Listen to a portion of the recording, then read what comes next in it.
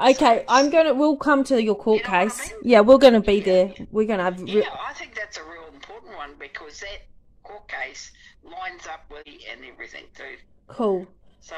And also, that's my whakapapa too that they're desecrating, eh? Or yeah, well, we went up there today and got some photos, and there's a house right where the gravesite is, on top of the gravesite. Fuck!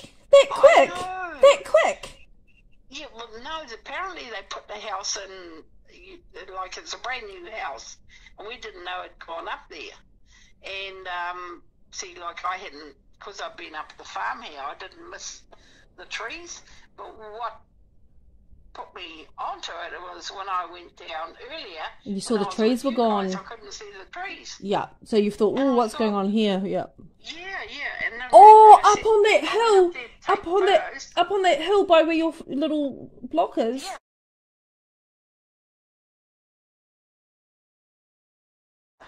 Yeah. Well, I was down there and I said to you, the gravesite's up there, and I looked up there and I said to you guys, where's those bloody trees gone? They cut the trees down.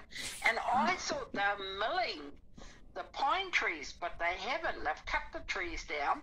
And when they went up there, and I rang them on Thursday and asked them what the story is, and they said, oh yeah, well, we'll send somebody up there to have a look, but I think they've just cut some trees out to put a fence line through. And I said, well, did you get that on? Did you film them saying that? Did you at least? Did I film them? Yeah. No, because I just wanted to know if they knew about it. And they said, well, they gave me the bloody big story that it wasn't historically, recorded.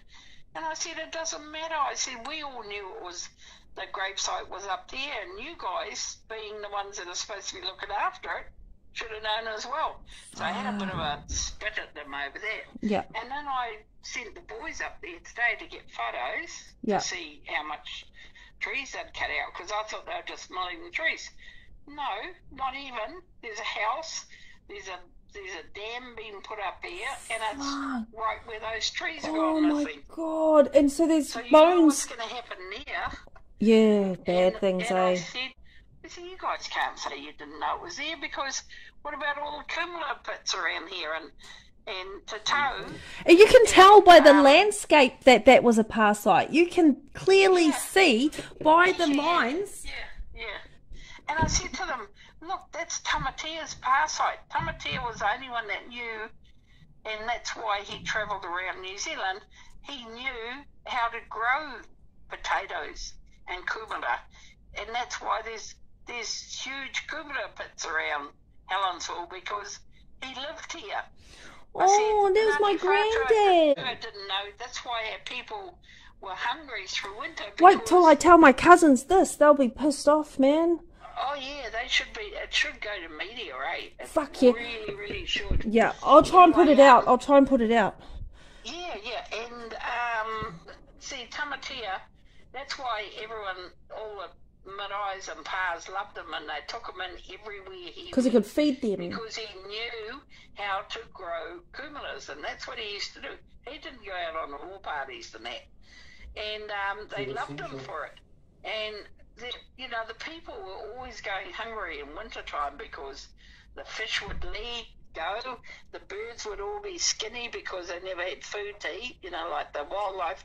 And Māori around this area, from the north they were okay, but from Whangarei down, they were always hungry over winter, and that's why they're always raiding and fighting through marae and that, because they didn't have enough food, because their whole staple diet was fish, roots from the trees, and like tree roots out in the bush. Yeah.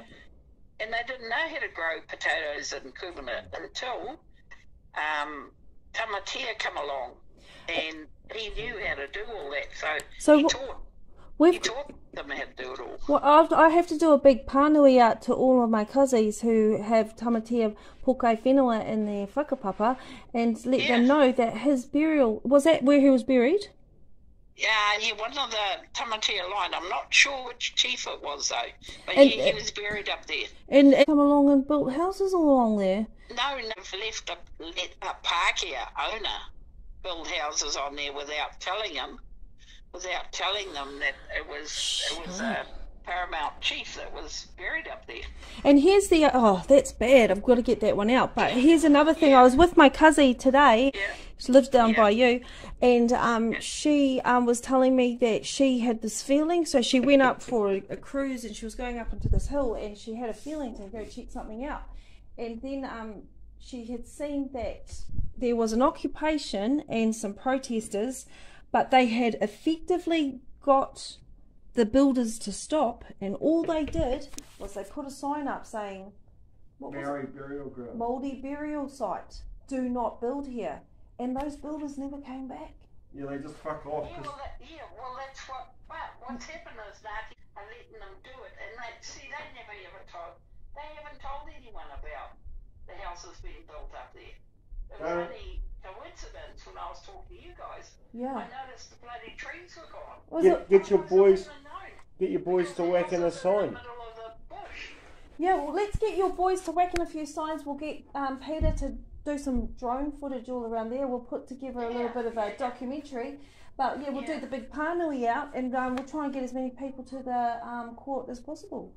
Yeah, that's the way. Where's this court though? Which one is it? High Court in Auckland. High Court, Auckland, 9th of February.